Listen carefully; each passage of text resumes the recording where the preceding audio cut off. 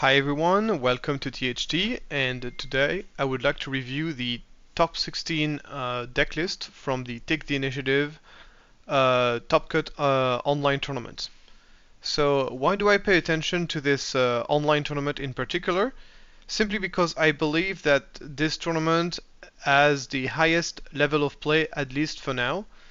And the reason for this is multiple. First of all, because it's happening online, it doesn't have any geographical limitations.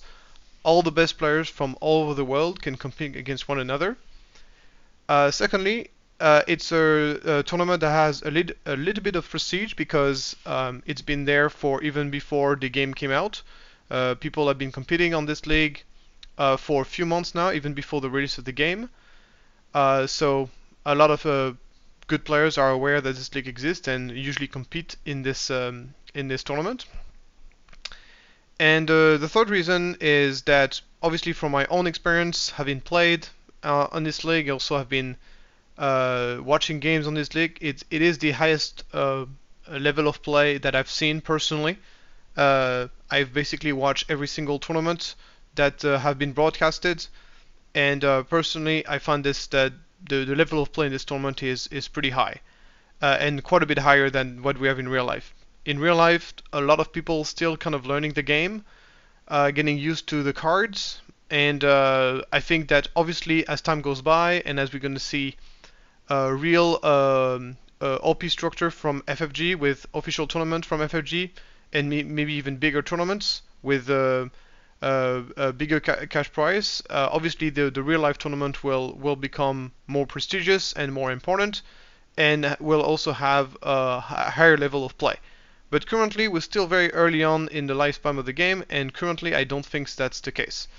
This is why I'm going to be looking at this tournament very closely, and this is why I'm going to do a little bit of an analysis on the different decks that are competing. So I'm going to review the top 16 and every single list in this top 16. So first of all, a little overview on the meta. So another thing also important to keep in mind for this top cut tournament is that the way it works is that only the top 16 of the league get to participate in that tournament. So players who played are basically playing about 8 games on average, and in order to make it to the top cut, you need to do honestly I think at worst you need to do something along the line of a 6-2, like a 5-3 or 6-2. I don't know if there's anybody at 5-3 who managed to qualify, but I think the minimum is a 6-2, and a lot of players are 7-1. Some players are 8-0. So you really need to have a very good track record to even participate in this top cut. So it's I would say, as I said, for all those reasons combined, I think it is the highest level of play you're gonna see in Star Wars Unlimited, at least for now. So without further ado, let's go into up in the list. So I'm gonna start by the number one. So number one is competing with the one right next to him. So that's the first round of 16. That's the first game. The second game would be this one, and so on. So here first we have the list of You Can Call Me Al, who is a very good aggro player, and for this top cut he decided to play Cunning Boba, which, as you know, is the strongest double aspect deck in the game, and a deck that is very close in power level to the Boba Green. Yes, you don't have the ramp and all the strong red-black cards, but you have very powerful double cunning cards. And so I'm not going to talk about the list in detail because obviously I've made a very detailed video about this archetype. So I'm just going to talk about the thing that I find interesting about his particular version. So first of all, the first thing that jumped into my mind is the Outer Rim Headhunter, which has been widely considered to be a relatively weak card. In this case, I think it makes sense for two reasons. First of all, it gives you a bit of a better balance between the ground and the space. Whenever you are trying to be aggressive, you're trying to have a balanced amount of space and air units, so then you can arena dodge the opponent. So having more space unit allow you to arena dodge a little bit easier. And the second advantage of Outer Rim and Hunter is like it gives you more vehicle, which makes the Frontier RTRT more consistent. And Frontier RTRT has been kind of has been establishing himself as the best 4-drop option for this deck now. So it's a card that is relatively powerful. So outside of the Headhunter, the main deck is relatively classic. We see one copy of Change of Heart, which is not a lot, especially there's no Change of Heart in the sideboard, which is a bit more surprising. The sideboard is a bit interesting. You can also play ISB Agent. I'm not sure against what he's really playing that, because I don't feel like ISB Agent is particularly well positioned in the current meta.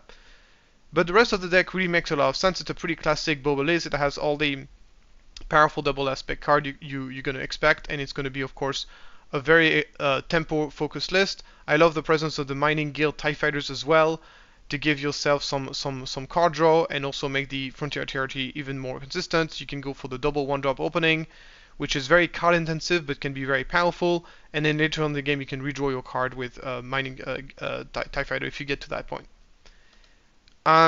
He's going to be facing Jonah Niklas, who is playing Han Green. As you know, I'm a massive fan of Han Green. He's been my favorite leader to play so far in the game.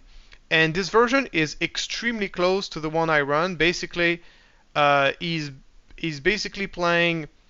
So compared to the list that I've been showing to people on my channel, that he's basically playing one less Chewbacca with a Change of Heart, and I think he's playing one less Akbar for a Spark of Rebellion. And the rest of the list is exactly identical to my version. He's also playing the Echo base instead of the Energy Conversion Lab, so this version is very close in the main deck. At least is extremely close to what I'm playing. So I'm suspecting that Niklas has been looking at my videos, and that's why he came up with this very close version.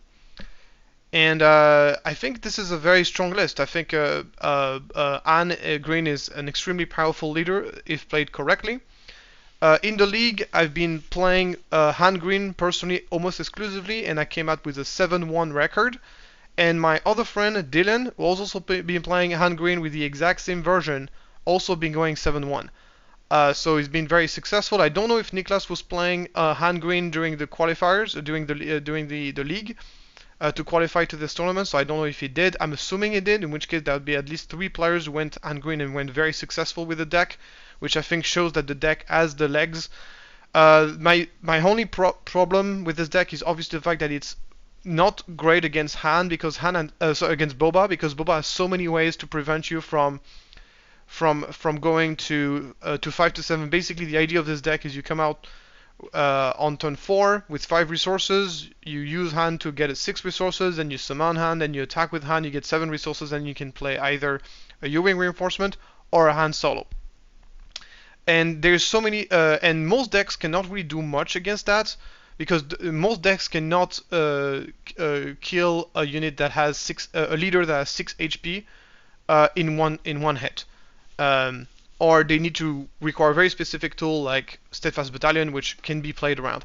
But Boba is one of the few decks who not only has multiple answers against that. They can barrage you, they can play No Good to Me Dead, they can play and they could also do the Steadfast Battalion thing. So it makes it very difficult to use Han. They can also surprise strike with Boba. They have really a lot of ways to counter that, which makes playing Han very difficult against Boba. So if you're playing Boba against Han, if you're playing Han against Boba, you really have to play very differently in order to make that work. Other than this, so the sideboard is interesting as well. He's playing some of the same card that I'm playing, but he's also playing a couple of interesting differences here. A Greedo, for example, in the sideboard, maybe against aggro, and the out of aspect overwhelming barrage, which I think can really take people by surprise. I think as a one-of, this card makes a lot of sense. I'm not sure in which matchup you would want that. Probably way too slow for aggro at 7, but probably in other matchup, maybe against Boba, it's a good idea. I'm not sure. I never tried it myself, but that's some interesting tech that but overall, the deck is very similar to the one I'm running, and it's obviously very powerful. So here, this matchup, I think Al is going to be favorite on this matchup. As I said, Boba Yellow has just so many ways to prevent Boba from going for the double ramp, and if you cannot ramp do the double ramp turn with Han, the deck is a lot less explosive, and you need explosivity, you need speed whenever you're fighting against a deck that can race you so hard between the fire spray. Another problem that happens is that the Boba Yellow version specifically has a lot of ways to bounce your units, so a lot of ways to waylay your units back into your hand. And that's a very big problem because hand typically is going to do card disadvantage in order to put cards into play. So for example, you're going to spend an extra resource in order to spend an extra card in order to play, let's say, a Chewbacca one turn earlier, or a Han one turn earlier, and then if you're going to just bounce them, then you not only are you losing the unit, but you're also losing the resources you invested. So Waylay's effects are very powerful against Han in general, and Boba Cunning has plenty of them, which is usually a big problem for the deck. It's a bad matchup, but it's not an unwinnable matchup. I've managed to win series against very good players playing Han Green, so I'll be interested to see how that plays out, but definitely not a great matchup on paper for the Han deck. Next we got Tower number 9 playing sorry, it's a bit laggy. Yeah, no idea why it's so laggy. Anyway, we're just gonna talk about the list from a distance today. So as you can see, he's playing Chirrut red. Pretty much he's playing the exact same version that we've been expecting, which is a very Force focus. He's playing the full Jedi package with Obi-Wan, Luke, the 3 Jedi's lightsaber, the 3 the Force is with me, 3 Yoda, 3 Force throw, and 2 it binds all things. So very very focused on the Jedi package, more than any other version I've seen before. So it's a deck that is focused on the idea of getting out Chirrut. Chirrut is a very interesting leader because he cannot really be killed unless a very specific card, like for example Takedown. But outside of Takedown, there's almost no card that can one-shot Chirrut when it comes out. Even if you barrage it, it's going to take tons of damage, but he only will die at the end of the turn. Which gives you plenty of time to play Force Throw, so he's one of the best Force Enabler in the game. And Force Throw is an incredibly powerful card that not only discard but kill enemy units. So it's a mid-range deck, right? It can play aggro because it has the A-Wing Sabine package that can be supported by Fleet Lieutenant Wing Leader, and it has a relatively strong late game with Luke Skywalker, Obi-Wan, tons of cards that are meant to be countering Redemption because it's a great counter to Boba, and it's also a good card against aggro, great counter to Fire Spray specifically. So it's a very cool deck. Personally, I don't think it's quite up to the power level of other decks. I haven't seen this deck really do great performances, despite being played by very good players. That's why I'm a little bit skeptical. This version is very proactive. As you can see, he's not really playing any removal outside of open fire in the main deck. Most of his removals are in the sideboard, so it's a really proactive version. So I'll be interested to see how that works out. The Kanan is also in the sideboard, which is another interesting fact. I'm not personally a big fan of Kanan when you don't play Energy Conversion Lab because the card becomes very slow. So I understand the idea of putting Kanan in the sideboard. And with Chirrut and Yoda, you have plenty of enough Force enablers to enable your Force Throw early on in the game. So yeah, be interesting to see if someone managed to crack the code on this deck and managed to make it work. Yeah, because it's a very cool deck, and yeah, it has a very strong. Chirrut can be very strong in some situation. It gets out countered by other things, but it's very strong in some situations. So it's not a deck that I've talked about on my channel, but if you're interested in this deck and knowing more about this deck, Wu, so W with 5-0, did a very good deck tech on it. And Tower number 9 himself has his own YouTube channel as well, an excellent content creator that I encourage to check it out. Next we got Stubbly, also playing Chirrut, but as you can see, a very different choice, a very different take on the deck, with a lot less focus on the high hand, playing a couple of removals, a lot more defensive, with the Saturn Patrol Craft and the removals. No, the Force is with me goes in the sideboard, and even plays Devotion, which is a very interesting card. I've never seen that card being played in Chirrut. I mean, it makes sense on Chirrut. Chirrut really like upgrades because he likes to take a ton of damage and then basically save himself by playing card that will boost his HP. Yeah, and then this is a way, of course, to get to heal consistently with against aggro. So be interesting to see how that works out for this version. Unfortunately, there's going to be at least one Shirut. So those two Shirut decks are going to be facing each other on the top 16. So unfortunately, only one of them will make it to the top 8. With that being said, that means that we are guaranteed have a Shirut in the top 8, which is kind of cool. And we'll see how they performs. I think they will have to play against the winner between Niklas and Call Mihal. And I think, and we'll see how that pays out once they are facing others. But that's going to be some very interesting matchup for sure. And then we got SIP, which is a friend of mine, a Polish player, an excellent player. He came out second on the Polish tournament, but he was playing a budget version of Boba Fett without Darth Vader, and as you can see here, is going full strength with the proper version that plays Darth Vader. So this is obviously as good as it gets. He's one of the best Boba Green pilots I believe, in the world, at least that I know of. He's also an excellent. So we'll see how that works out. For him, he's also the former winner. He's the person who won the last Top Cut tournament. So obviously a big favorite here for him to take it again, especially since he's going with his Boba Green.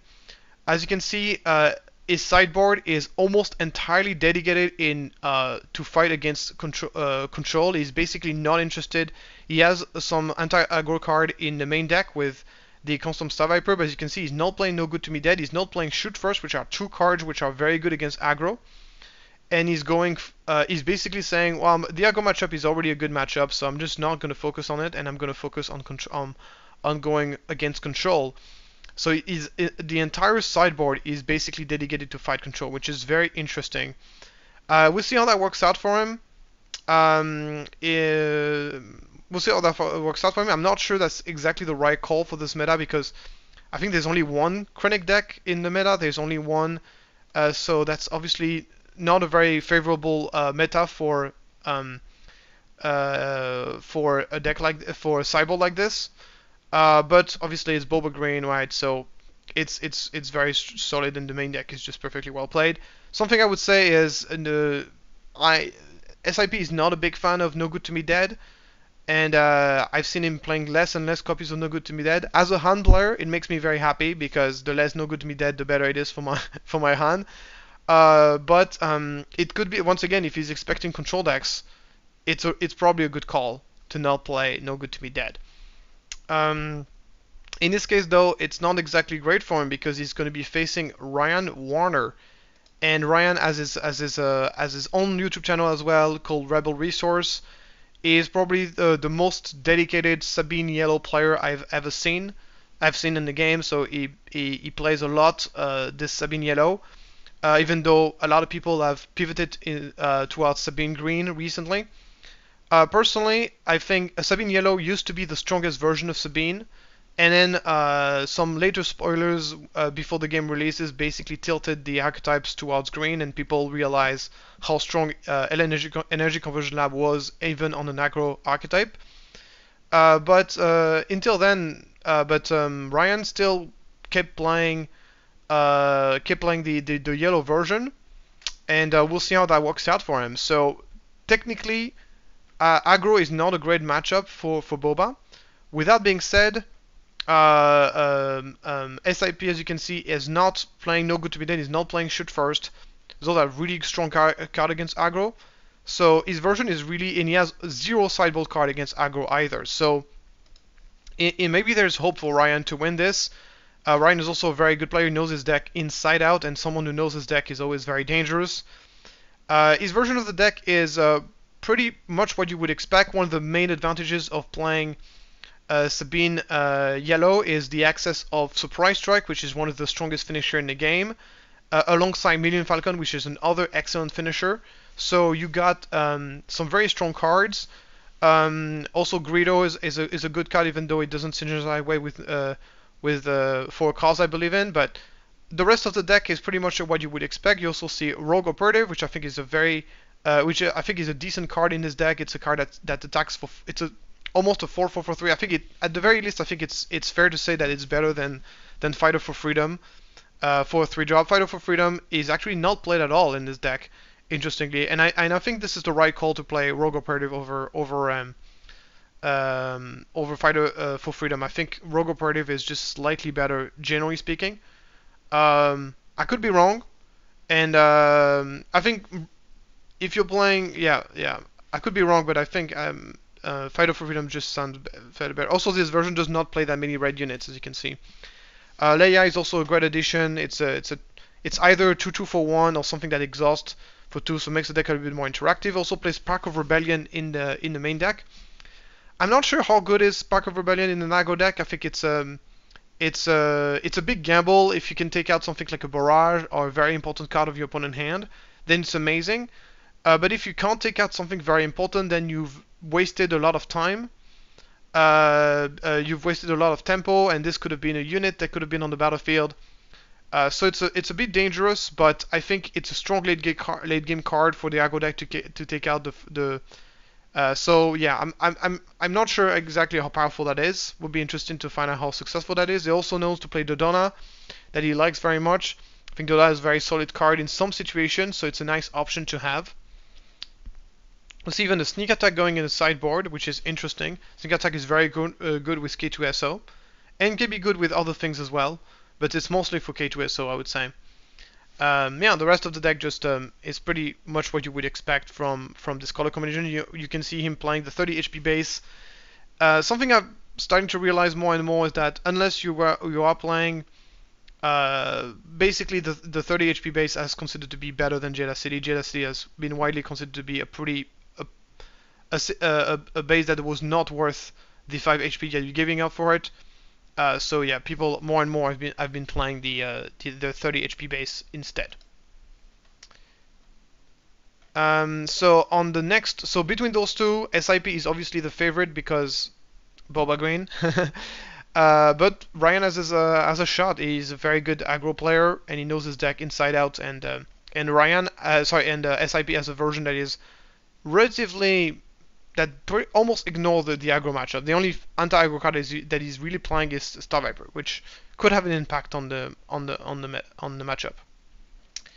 Next we got Astrotech. So Astrotech is also an excellent Boba Green player. He actually won 2 consecutive Top Cut tournaments, and I think he's the only one who managed to win 2 of them. So he's obviously an excellent player, and he's also been playing Boba Green almost exclusively. I've never seen him playing anything else than Boba Green, and Boba Green being the best deck, that obviously puts all the strengths on his side. So the main deck is relatively classic. It's actually very close to my version of the deck. I think you remove the Star Viper, you put the Star Viper in the sideboard, you add a No Good to Me Dead, and that's pretty much my deck. Yeah, you had one No Good to Me Dead, and you had one Viper Pro Droid, and I think that's my deck. Yeah, it's. Oh, you're also playing only 2 Bosk. Oh yeah, I would also play 1 less Battalion, 1 more Bosk. Interesting that he's only playing 2 copies of Bosk. But yeah, the 2 Traitorous, I love Traitorous. It's really good, especially in the mirror match. So really love that. But yeah, only 2 Bosk is interesting because it's gonna make his big turn, Boba turn, a little bit less consistent. I mean, he does have Battalion though, so obviously there's that. But if he doesn't have ECL available for Battalion, then it's gonna be a little bit awkward. But I'm guessing he's gonna keep ECL for Battalion very consistently. The sideboard is relatively classic, except it did 3 copies of Cunning, so fully committed to the Cunnings, which he has to pay 6 for. That's a lot of resources for the Cunning. I don't know in what matchup you would want to bring this. I've never played 6 resource Cunning, so I don't know how good this card is in this particular deck when you pay 6 resources for it. So it'll be interesting how that performs, interesting to know. And he has Astrotech has been one of the first players to play the Emperor's Legions in the sideboard to fight against control. And since then, he's never removed them. So I think this card is way too situational, personally, but we'll see if he managed to do well in there. Probably not going to play it a lot because there's simply not a lot of people playing control in this meta, in this tournament. He's going to be playing Cthulhu. So if you remember, guys, Cthulhu is the person who inspired me for the Grand Inquisitor green deck that I've shown on my channel. I think it's a very legit deck, and it's, in my opinion, the best Grand Inquisitor deck by far. Cthulhu is going to put this deck to the test on the most competitive stage that we have right now, and we'll see how it performs. So his version is quite a bit different from mine. He does not play ECL, he plays Command Center, which is not a crazy choice because Grand Inquisitor, with his ability, has the ability to ready units. So the importance of giving ambush to your unit is not as big of a deal. The rest of the deck he plays, as you can see, he's also playing Admiral Ozzel to be able to play his unit ready, so he's going to have plenty of chances to put his unit ready, and playing the command center allows him to have a better matchup against aggro, so that's quite nice. He plays a lot of Rook, and the rest of the deck is relatively similar to what I've been showing. He's also playing one copy of Force Lightning. But yeah, as you can see, he's playing a version that is relatively similar to what I've been running. There's a few differences, but the main idea is there. So I encourage you, of course, to watch my video about Grand Inquisitor Green to get more details on how this deck operates. So that's going to be Cthulhu against Astrotech. So obviously, as much as I love this Grand Inquisitor Green deck, Astrotech is going to be the favorite on this match, of course. And here we got Breaker playing as Boba Green. So Boba Green, Boba is the only deck. So Breaker is actually the only player who managed to take a game off me during the qualifiers. So he's a very good player. Here he's playing, of course, the Boba Green, and there's a couple of interesting things about this list. Once again, we'll see the players playing Cunning for 6 resources here. So 1 Cunning in the main, 1 Cunning in the sideboard. And once again, we'll see the No Good to Me Dead being progressively removed here, 2 in the sideboard instead of in the main deck. So very interesting. And we'll see the rest of the list is relatively classic. We see a split between Seasoned Short Trooper and Viper Prodroid, which I really like because it depends on the matchup. Viper Prodroid is better against aggro, Short Trooper is better against control decks, so having a split between the two makes a lot of sense to me depending on what you draw. I think it's quite good, and now the rest of the deck is fairly classic, so we'll see how I perform with this. And once again, I'm really excited to see how good Cunning for 6 is, because it seems to be the new trend here for Boba players. He's going to be facing a Lego Pizza, who is playing a red aggro deck. So this is one of the few players that I do not know. So one of the newest player in the league. He's playing a very interesting red Boba deck with the sneak attack, but only 2 copies of sneak attack.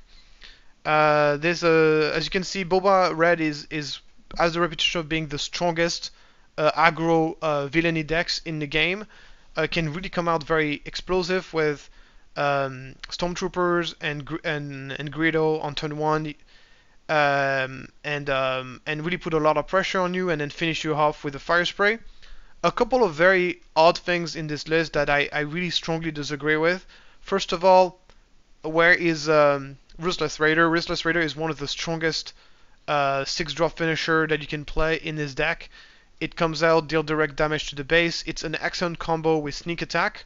So for me, playing a villainy aggression deck with sneak attack without Raider is a bit criminal to me. Like, I don't really understand why you wouldn't want to take that opportunity, because it's such a powerful combo. Another thing that I strongly disagree with is the lack of ASB agent. So I'm not a big fan of ASB agent in general, but in this particular deck, its ASB agent is really, really strong. Because what you can do is that your opponent start with a 2-drop, you can play ASB agent, ping the enemy unit, and then finish it off using Tarkin Town. Then use Boba's ability to untap her resources, and then you can play either a 2-drop or 2 additional 1-drop. So you can literally play 3 1-drop on turn 1 and kill the opponent unit. And this is a start. Doing all this on turn 1 give you such a massive lead that it'll allow you to put a lot of pressure on the opponent. And then you usually try to finish the game with your fire sprays, with your Boba turn. When the Boba turn comes around, puts a ton more pressure on the opponent, and it's a very powerful thing. And in my opinion, that's the main reason to play red. And because he doesn't play Ice Bee Agent, it's not gonna have that opportunity in this deck. So yeah, so I'm not exactly sure what to make of this deck. There's a lot of things I disagree with. But obviously he plays the fundamentals, he plays the Bobas, he plays the Fire Spray, he plays the Bosk, he plays the Surprise Strike. So it's a very strong deck, and we'll see how that performs here. Here in this matchup, I would give the advantage to Breaker, obviously, and we'll see how that goes. Next we got, this is going to be a Boba mirror between Ippo and Vika. So here we see Ippo with his very classic version of Boba. I like the split between Bosk and Syndicate Lackeys. I really don't know which one of the two is better. Honestly, it really depends on a lot of factors.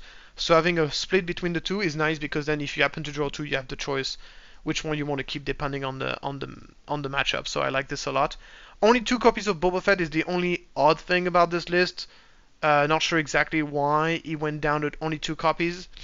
I still think Boba Disintegrator is an amazing card, but the rest of the deck makes a lot of sense. We're really starting to see the Traitorous being a mainstay in the Boba decks, which I'm really pleased about, because it's a kind of a prediction I made. I think Traitorous is just an amazing card.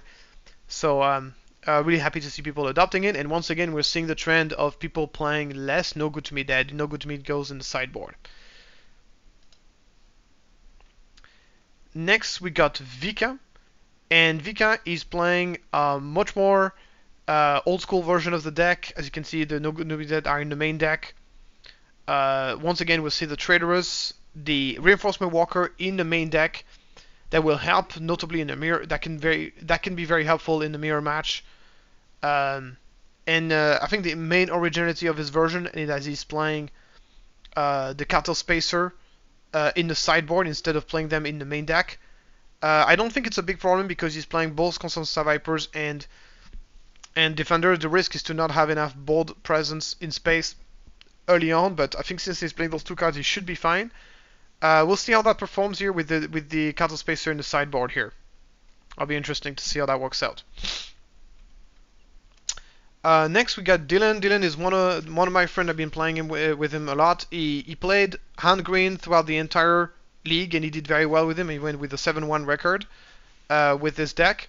But for the tournament himself, for the top cut itself, he decided to go for Chronic Green, and he's actually the only control the control green player in the tournament. There's no Iden at all in the meta, which is very surprising to me.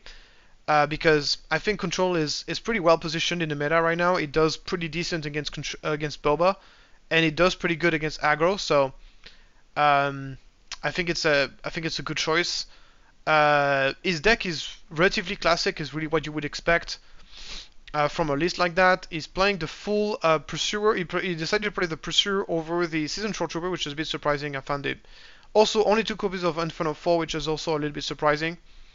But after this, it's pretty classic. We see 1 copy of the Juggernaut. We see the Avenger. 1 copy of Blast in the main. 1 in the sideboard, which I really like as well. The Vigilance in the sideboard, probably for the mirror control, because Vigilance milling can be very decisive in control mirror, even if you have to pay 6 for it. It's also a very good card against aggro, but not maybe not at 6 resources. So we'll see where I think it's most likely anti-control in this very specific matchup. So yeah, pretty classic version of the deck. Pretty classic version of the deck overall, and we'll see how well it does. He's going to be facing Poem on his first round. So Poem is went in the final in the last tournament, and has been one of the biggest innovator as far as that running Boba Yellow, and he's once again going to continue to innovate here with this Boba Yellow, not settling with the previous innovation that he made on the deck, and once again going for something different this time around. The Headhunter, we're seeing this again. I think this makes a lot of sense, makes the HERG more consistent, gives you a bit of more of a split between the ground and the space. So this I understand quite well. However, there's a couple of things which I find to be a little bit odd, and we'll see.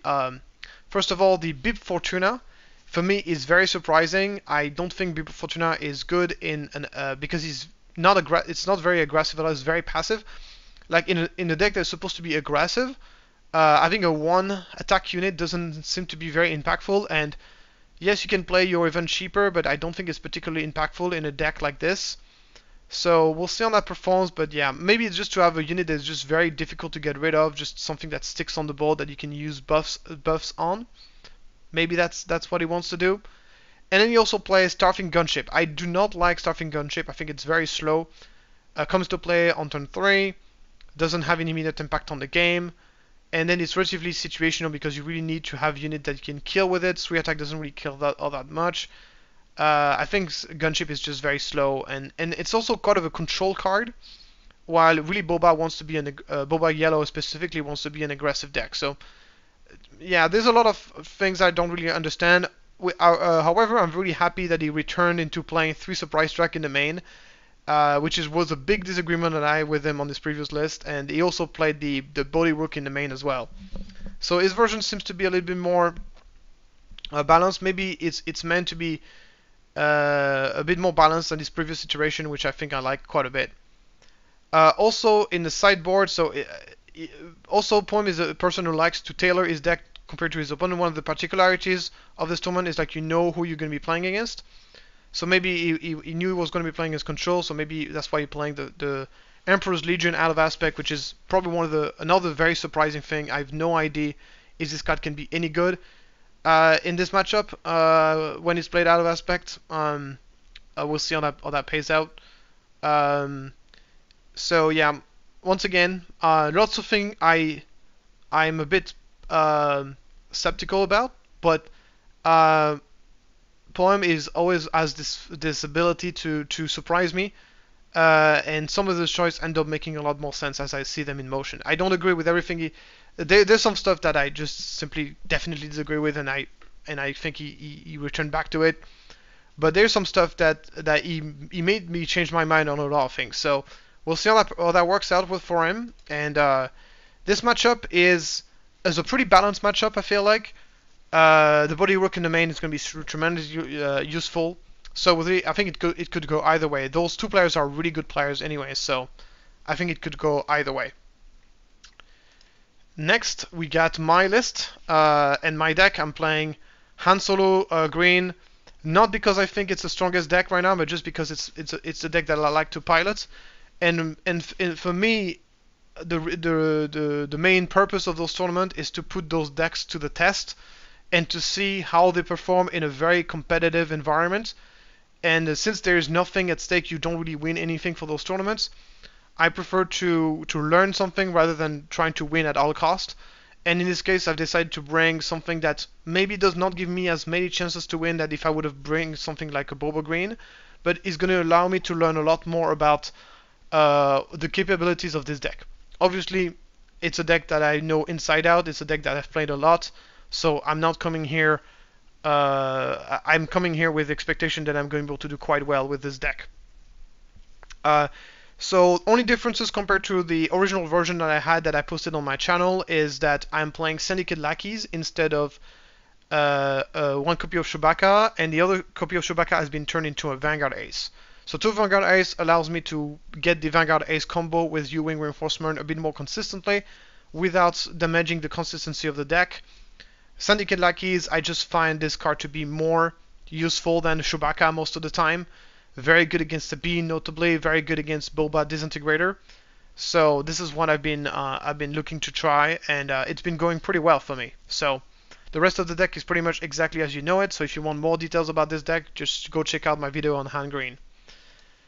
And my opponent is going to be Copycat99, and he's playing the Grand Admiral Thrall blue control deck, which is probably the wildest deck in this tournament. To be honest, it's probably the deck that I think is a little bit the more outside of the meta that we've seen. It's a very control-y deck, very slow. It's a deck that I don't think that I think can be very powerful if you know how to play with Thrawn very well. Be able to check the opponent's top of the deck. So he has the regional governor that you can see what your opponent is going to draw, and then you can play regional governor, name that card, It's going to be very powerful. We got Greedo. Once again, Greedo can be very powerful when you're able to predict what is going to be on top of the deck. Then you know if this is going to deal the extra +2 or not. Big Fortuna makes a lot more sense in this deck than it does in an aggro deck because it sticks to the battlefield and it allows you to play your Super Laser Blast for cheaper. It's going to be very useful. No good to me dead. Very excellent, very good card against me. And very good at slowing down the game. And the rest of the deck really makes a lot of sense. It's very blue dominated, so you can play Lieutenant Charleston and get him as a 5/5 relatively consistently, not systematically, but consistently. A couple of oddities, notably with the Luke out of aspect. One of the big weakness of Thrawn Blue is like it's a deck that doesn't have a lot of late game. Basically, all you have in late game traditionally is Avenger and Super Laser Blast, which is strong, but not as strong as the late game you're gonna get if you're playing green, like compared to having stuff like Reinforcement Walker, Vader, Devastator, that kind of thing. So he plays a Luke out of aspect, which I don't know how good that is. I'll be very interesting to see how that pans out for him. I cannot imagine this being any good, but we'll see. There's also Vigilant out of aspect, which is probably here to mill the opponents. This is a very control-y, very slow deck, so the mill from Vigilance can matter. That's my assumption. And that's why he's also playing a restock in the sideboard and additional copies of Vigilance as well. So really playing for the control mirror in terms of meal. He also plays additional copies of Chimera, which I'm assuming is for the control matchup as well. Chimera is traditionally just extremely, incredibly slow and difficult to use. But maybe in control it's not terrible. Maybe in the control mirror it's not completely terrible. Anyway, it's going to be interesting. He's definitely playing an interesting deck. And yeah, so the overall meta, as I said earlier, 8 Boba, 2 Shiru, 2 Han, 1 Thrawn, 1 Krennic, 1 Sabine, 1 GI. So people might be surprised by the few numbers of Sabine. I'm not surprised by this at all. I think Sabine is very much a very poorly positioned in the current meta, and I believe that it doesn't do particularly well against Boba, nor does it do particularly well against Control, at least the way people have been building that Control deck so far, which is very anti-aggro. And all those things means that it's very difficult to play Sabine in that environment. So yeah, so I'm not surprised at all. I'm a bit more surprised though to not see more Iden decks. I was expecting to see more control decks. Only 2 control decks, and one of them being a Thrawn deck. So only one traditional green, black, blue deck. So people might be wondering, because people are not really competing for money in this tournament. They're not really gaining anything outside of just the prestige and just the knowledge. So what is the incentive to be running a good deck in this kind of tournaments, and how competitive that is? As you can see, everybody is bringing a very competitive deck to the thing. So I think just by looking at the deck list, you have the answer to your question. It is a very competitive tournament that people are taking very seriously, because you can see the deck list, right? You can see that everybody has brought a very strong deck. There's a couple of people who brought something a little bit out of the bush, but most people brought a very strong deck. I brought a very strong deck as well, even though if I was going to compete for money, I would have probably brought Boba Green, but you don't want to see a tournament with only Boba Green, of course. So it's more interesting when you learn more when there's a diverse meta where there's a lot of Boba Greens, but they're going to be confronted to other decks. So then you can see how those decks are positioned relative to Boba Green. So it's a very good testing environment, because the majority of people play meta decks, but not everybody does. So this allows you to see how those deck pairs against those specific Bobas. So I hope you find this video informative. If you got any question, feel free to ask them. And I might do a little report about the results of the tournament. But I'm gonna leave it at that, and I'll tell you how well I did for this tournament. And until then, I'll see you next time. If you like the video, please like and subscribe.